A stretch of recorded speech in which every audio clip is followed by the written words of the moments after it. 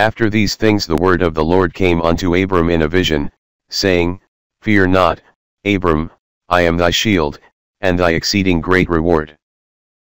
And Abram said, Lord God, what wilt thou give me, seeing I go childless, and the steward of my house is this Eliezer of Damascus?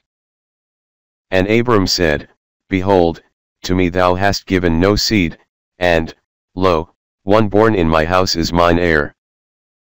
And, behold, the word of the Lord came unto him, saying, This shall not be thine heir, but he that shall come forth out of thine own bowels shall be thine heir.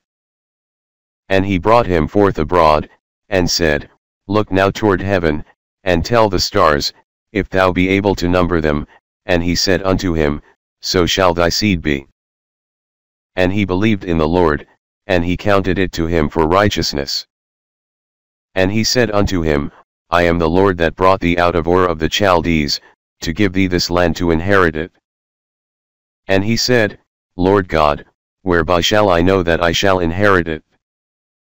And he said unto him, Take me an heifer of 3 years old, and a she-goat of 3 years old, and a ram of 3 years old, and a turtle dove, and a young pigeon. And he took unto him all these, and divided them in the midst, and laid each piece one against another, but the birds divided he not.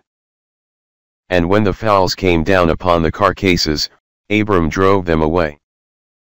And when the sun was going down, a deep sleep fell upon Abram, and, lo, an horror of great darkness fell upon him.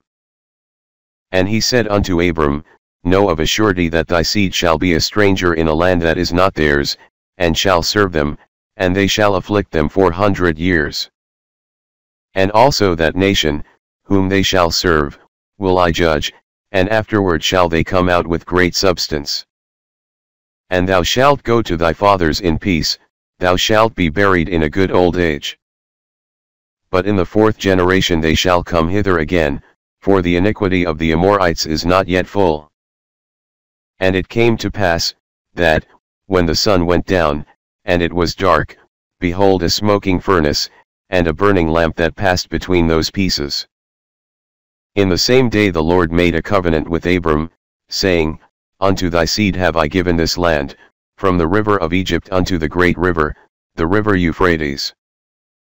The Kenites, and the Kenizzites, and the Cadmonites, and the Hittites, and the Perizzites, and the Rephaims, and the Amorites, and the Canaanites, and the Girgashites, and the Jebusites.